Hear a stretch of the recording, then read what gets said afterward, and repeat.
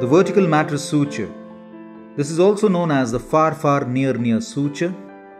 So you take the far bites first, about 4 to 8 millimeters away from the wound margin.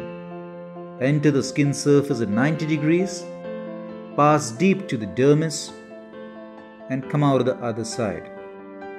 Then turn the needle around and you take the near bites, 1 to 2 millimeters from the wound margin.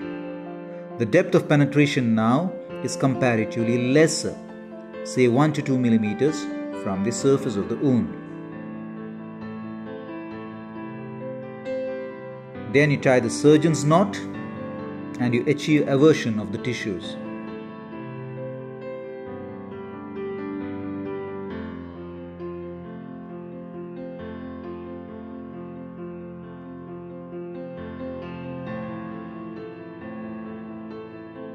You can appreciate the eversion of the tissues.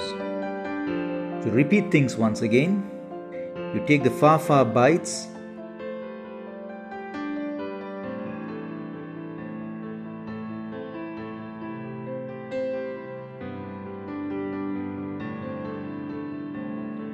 then take the near bites. Remember, the far bites are deeper bites, whereas the near bites are the superficial bites. The vertical mattress sutures are used in areas of tension wherein the wounds are hard to close. They help in perfect apposition of the skin edges.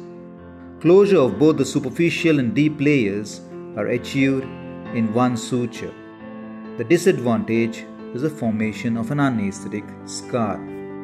If you have learned something, hit the like button and feel free to subscribe. Looking forward to your comments. Thanks for watching. See you in the next one.